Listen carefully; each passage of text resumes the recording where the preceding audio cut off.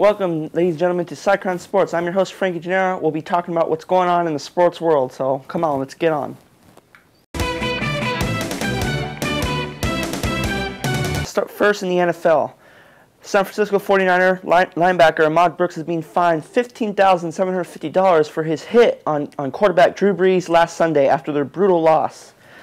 Ahmad Brooks clearly hit him below the neck, but Drew Brees tucked in his shoulders in the last second, and the refs gave him the penalty call, which that started Drew Brees' march down to the win. Now, retiree Ray Lewis is offered to pay half of the fine, so that tells you something. Ray Lewis spoke publicly about his disgust and disliking to the NFL's new rules, and that he doesn't like what they're doing.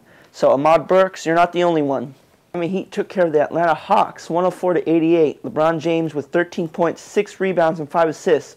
But it was Chris Bosh and Mario Chalmers' night as they killed it in the three-point range and boosted their perimeter shooting. Miami's coming off a good streak right now as they head off. For Laker fans, Kobe Bryant is in full action in practice, and he may return close as this week.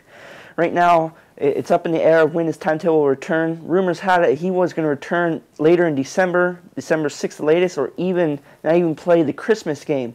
But Kobe Bryant is determined to make sure that he gets back on the court. Lakers management and Lakers coach Mike D'Antoni aren't giving any answers to his timetable, but for right now, Kobe Bryant is coming back, and Laker fans be happy and look forward to it. Now, for all you wrestling fans, WrestleMania tickets went on sale last Saturday at New Orleans Superdome and on Ticketmaster.com. Cheapest tickets started at $25. I don't know if there's going to be any more cheap tickets now, as those are, from rumor has it, those are all sold out. And the cheapest ticket reaches from $200 to $250.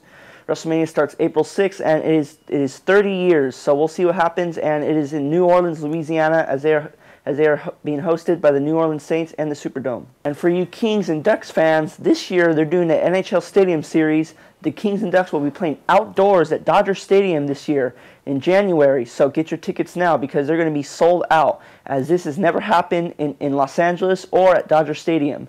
The Winter Classic has happened at multiple stadiums in the East Coast, including New York, Philadelphia, and most recent Chicago. So as this brings more excitement and to bring in more attention to hockey, we'll see what happens when the Kings and Ducks face each other at Dodger Stadium for the first time outdoors. So there you have it, folks. I talked about NFL, NBA, and of course tickets going on sale for WrestleMania and the NHL Stadium Series in LA. So that's all we have, folks. So make sure to go on for Cychron Sports on YouTube. Also look up Taboo Topics and the Warp Zone. I'm your host, Genera. See you later.